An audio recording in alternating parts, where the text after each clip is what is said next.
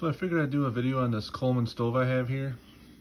This is the Peak 1 model 576. You don't see a whole lot of these. I mean, you see the Peak 1s floating around out there, but you don't see a ton of the 576s. So these are made in Canada, in the Coleman Canadian factory.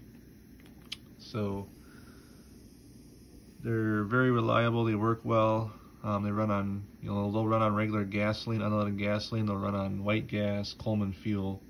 So on the right side here, you have your flame control. Basically takes your flame from nothing up to a raging inferno. So very good flame control. On the bottom here, you have your pump to pressurize the fount. On the back side here, you have your fuel shut off, on and off. Filler cap for adding fuel to the tank, and then on top here you have your brass generator, which takes the liquid fuel, turns it into a vapor, which is then is burned inside the burner cup. So lightweight backpack stove. Compared to today's backpacking stoves, it's not really comparable, but back in the day it was probably the best thing you could have. I prefer this type of stove over the remote liquid fuel stoves like the MSR, Whisperlight International, or any of those stoves like that.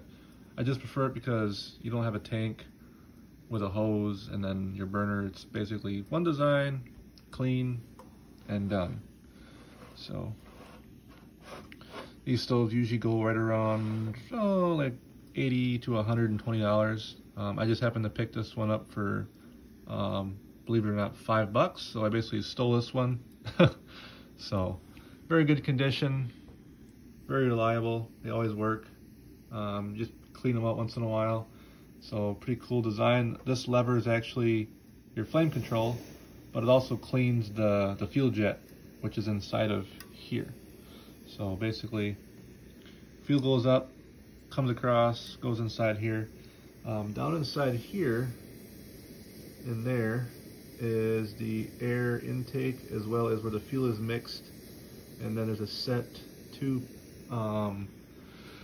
fiberglass pads which basically soak up the fuel, which would probably help in colder weather.